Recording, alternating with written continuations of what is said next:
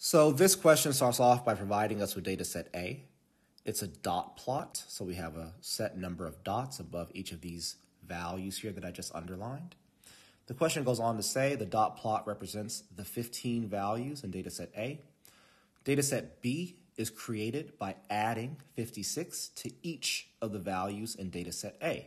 All right, well, all these values are just 22s, right, and 23s and 24, 25, and 26.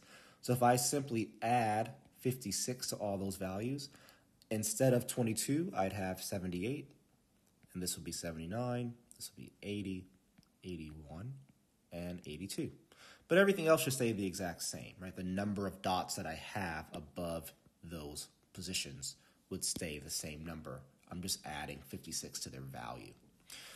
The question goes on to say, which of the following correctly compares the medians and the ranges of data sets A and B?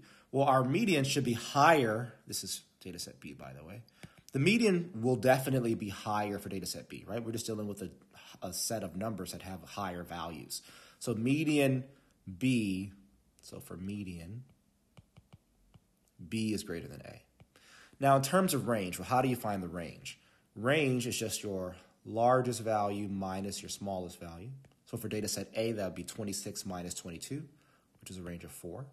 And our range will actually be the exact same for data set B, right? Because all we did was add 56 to all of those values, right? So it's still going to just be a distance of 4 from 82 down to 78. So our range for both are equal. So let's look at our answer choices. Choice A, the median of data set B is equal to the median of data set A. Absolutely not. Choice B seems to also say that. Set B is equal to the median. Definitely not. Choice C, the median of data set B is greater than the median of data set A. That's correct. And the second part of that answer says, and the range of data set B is equal to the range of data set A. Yep, that's also correct. So choice C has to be the correct answer here.